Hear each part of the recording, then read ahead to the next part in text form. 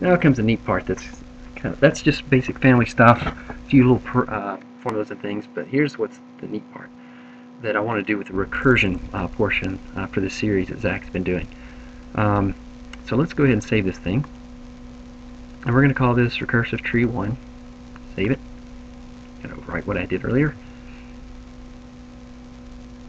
And then we're going to make another version of it. So we're not actually, you can't reference it into itself. But what we're going to do is we're going to do a save as. And we're going to go have two families. Call this recursive tree 2. Yep.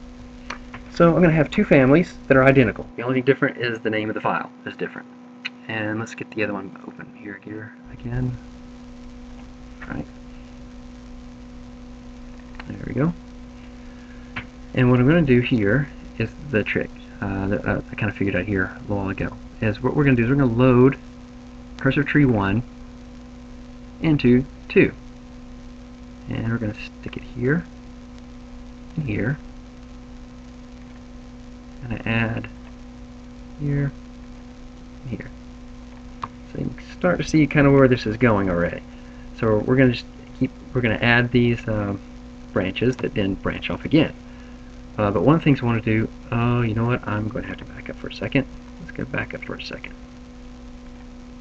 Let's get rid of 2 here for a second. One of the things you're going to need to do, and I should have done this from the beginning, is this shared. So I'm glad I had to back up and made a big deal of this. Make sure that's unchecked, because if it is checked, you're not going to be able to nest more than once. And we want to be able to nest these things multiple times to get that branching pattern. So make sure that that shared is turned off, and then go ahead and save the family. And we'll actually have to do a save as back on top of the other one. And we'll go back to that nesting thing. Save as family. There we go. And then I need to open it back up and get to the, where is it? There we go. And like I said, we're going to load it back into the families and back into itself. So from here to there, here to there, here to there. Alright. One of the things I also want to do is I want to be able to the parameters to try themselves, so that like the angle and the proportion ratio that it changed earlier, I want to be able those to in one family to drive the same parameters in the other one. So let's select these.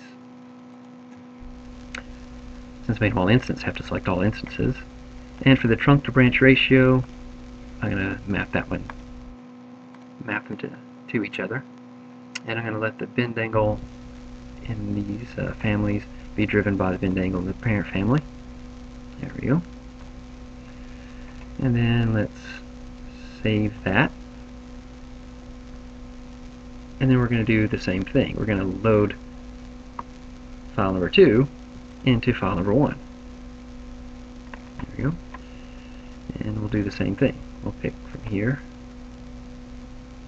to there, from here to there, and from here to there. Alright, so you can kind of see what's going on here now. We're getting multiple branches. If I didn't turn the shared off, I wouldn't have gotten this far, because it would have said, hey, I'm referencing myself. So let's pick these instances, and we're going to do the same thing we did like we did with these other just a second ago. We're going to make one family's parameters drive the other. There we go.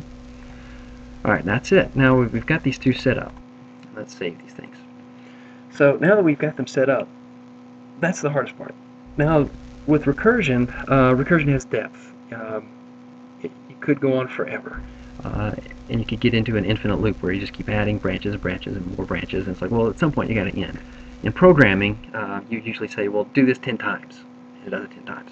Well, with Revit, with this method, to do it multiple times, all you have to do is just save, load in the project,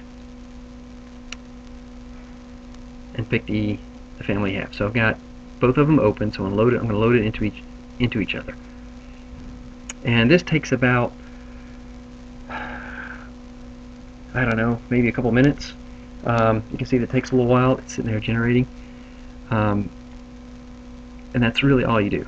Now I don't have to touch the parameters. I'm done with the parameters. And you just keep loading just save the family, and then you load the project. Save the family, load the project. And you keep doing that alternate from 1 to 2, 2 to 1, 1 to 2, 2 to 1. And you do it as many times as you want branches. And the more times you do it, the more branches you get, just like you see here. And then the cool thing is you can change these parameters of the family now. Or you can go back and change my tree branching and bend angle, and it'll change all of them. And this is where probably the API would be better to do this kind of a thing, because it does take a while to regenerate when you do change these parameters. It took me on this, I got a 2.4 gigahertz machine. It took me 2 minutes just to change the bend angle in there. Your cook times may vary depending on your machine, but you do want to allow for some time to do those. So I'm going to show you what some of these look like. I have a few that are already pre-baked, kind of like a cooking show. I've done these ahead of time.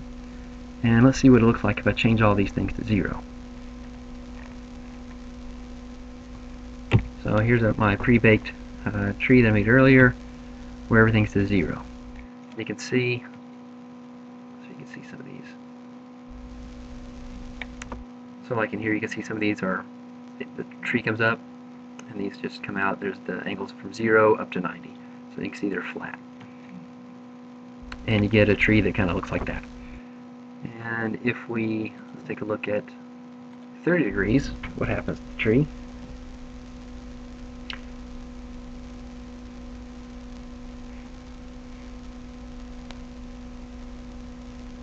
There we go. So 30 degrees, we get this kind of a look to it. Okay, well that starts to look more like a tree more than a 0. Alright, and let's see, let's take another look at what 60 degrees looks like. Alright, well that's looking more like a tree there, like crepe myrtle or something like that. And then let's take a look at maybe something a little more steeper, 75. And then go to 90 and it'll look like it's just one stick. There you go. So that's it. And then, like I said, those are driven by my bend angle and my proportion, where I can change these proportion from the trunk to the branches, stretch them out. They can go the other way, where they go from small to bigger. So you can try different variations on those and try your own. This is a fairly simple one. We can actually put mass and make those extrusions or blends where they go from bigger to smaller to make more of a thicker, but this stick figure is good for illustrating the purpose of how you nest one family into the other, but the two families are identical, and you can kind of build on each other and get this recursive idea in Revit without doing any programming. Granted, we did a little bit of formulas, not too bad, but that's really only because I made mine, I wanted a tree to look like this and have control over it. But the same method could be done with just blocks like a Jenga, so you can have one set of 3 blocks that are one way, and then another one sitting on top of it that go the other way, and vary the height parameter, and just they'll stack as you go. You just save one on top of the other and they'll stack.